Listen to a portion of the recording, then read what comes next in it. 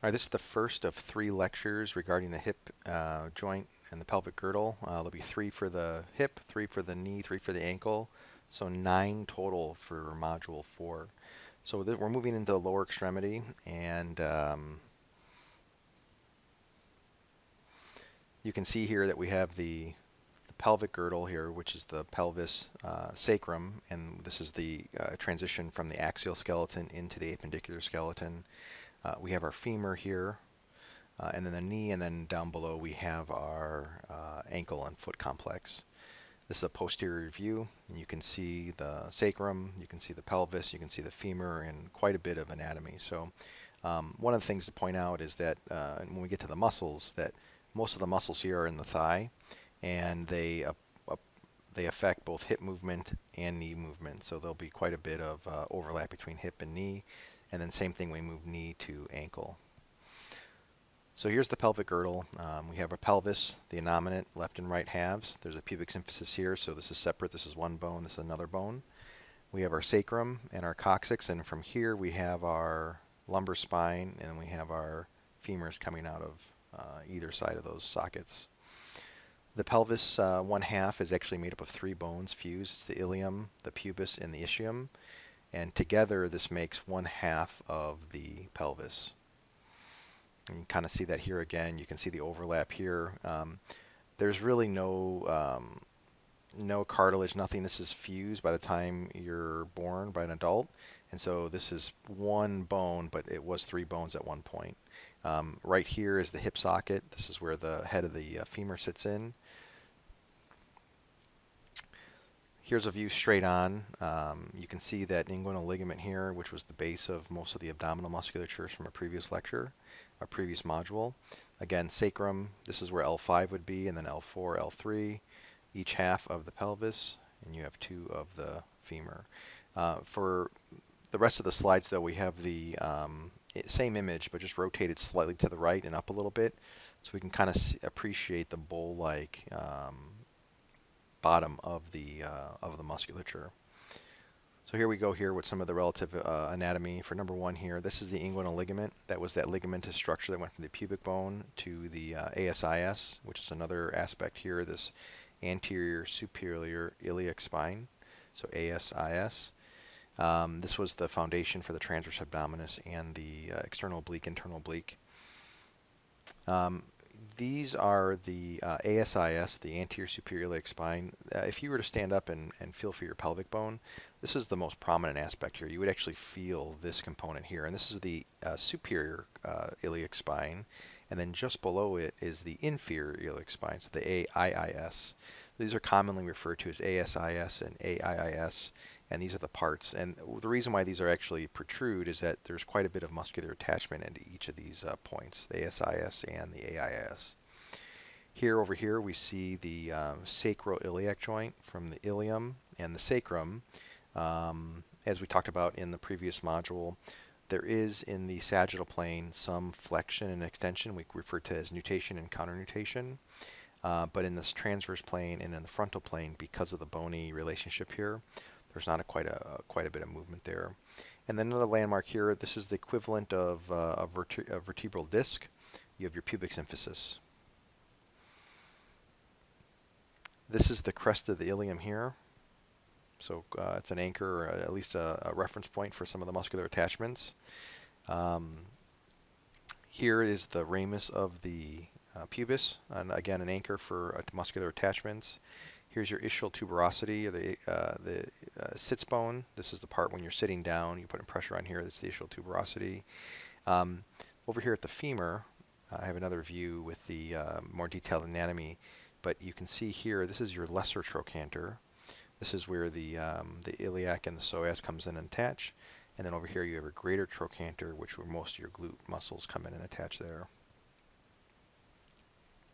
So here's one half of the pelvis removed. Here is the head of the femur. This is the actual ball of the ball and socket joint for the femur. This is the femoral neck, and then here is the bone, the femur itself. Here, the collaboration of the 3 bones, the ilium, the pubis, and the ischium. This makes the acetabulum. And you can see it again all together here with both femur, the socket of the ball into the, I'm sorry, the head of the ball into the socket, the acetabulum joint. This just represents the muscular attachments, and you can see that big bulk of the musculature is in the thigh. Then we have these a little bit of attachments here, but most of this is the iliac. On the inside here is is going to be where the abdominals come in and attach. You're going to have your glute and glute medius on the outside here. So most of the attachments are down here on the thigh, but you are getting a few of the musculature starting here in the pelvis and the bowl itself. Again, straight on again, anterior view, you can see the iliacus is the primary, but for the most part, most of the bulk of the muscles is actually on the femur itself. So here's a posterior view, slightly tilted forward, lifted up a little bit, so a little space there. And you can see on the left side just the bony structure. On the right side, some of the ligamentous structure is left, and we'll talk about some of those things here. So here's your sacrum and your ilium, which again makes the SI joint. This here, this band of tissue, is called the sacrotuberous ligament, and that is also combined with the posterior sacroiliac ligament. So the sacrotuberous ligament, right here at the ischial tuberosity, this is where your hamstring attaches, your hamstring group, and the fascia comes up here and is consistent with the multifidus. So it makes a kinetic chain between the back, in through the sacrum, down through this ligament here, and down into the leg muscle here. So this is quite a big relay station for this ligamentous structure that goes from the sacrum to the ischial tuberosity. A posterior view, you can see the greater trochanter. Again, you get a lot of muscles that are attaching here. And then the lesser trochanter here, which is the anchor point for the iliopsoas. Again, you can see the femoral neck. And you can't see the head of the acetabular, or the head of the femoral, because it's encased in the acetabulum. Here on the posterior view, now you can appreciate quite a bit of musculature.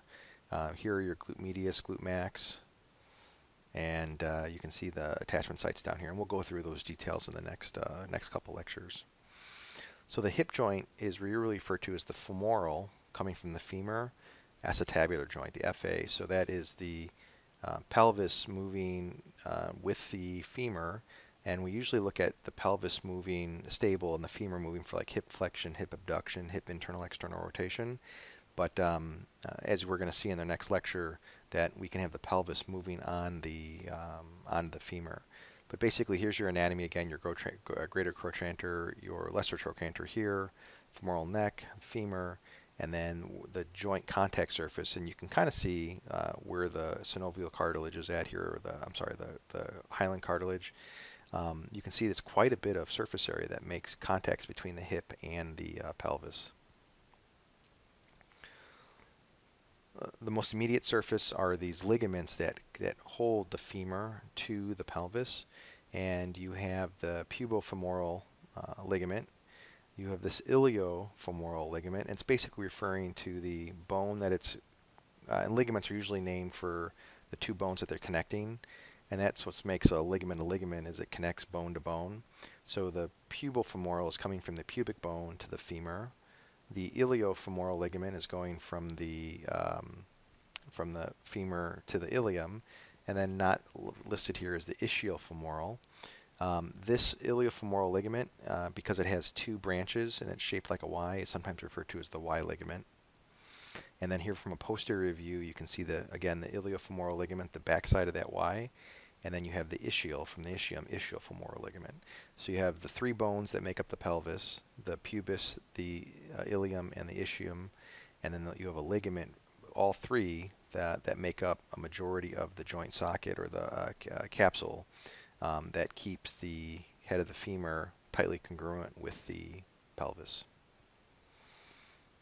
So this is a lateral view of the femur that's been reflected back. You can see that it was cut along the line here. This is part of the joint capsule, and the socket was pulled apart. And what the head of the femur is actually sitting into is this acetabulum, but there's a labrum. There's a connective tissue that gives it more depth. So this labrum is quite an important structure for stability and for function and for movement. Quite a bit of injuries that happen here with like labral tears, And then you have this round ligament here that's like a cord that keeps the, again, head of the femur tightly in this socket there. Here's a cross section, and you can see this is where that connective tissue's at, how much surface area is created from that acetabular labrum. So there's quite a bit of depth, quite a bit of penetration here, and we'll compare this when we get to the upper extremity of how little contact actually exists in the shoulder and how much contact actually exists down here in the hip. And that has to do with the amount of load bearing that we have through here, right? We have all these loads coming through the hip here, and so we need to have a nice, tight, congruent, lots of contact, lots of surface area. So that's it for the structure of the hip. Make sure you're reviewing pages 219 to 225, looking at some of the structural components. Any things I highlighted here in the slides and the video are the important features, like the SI joint and those bony landmarks, and particularly those 3 ligaments that connect the femur from the hip.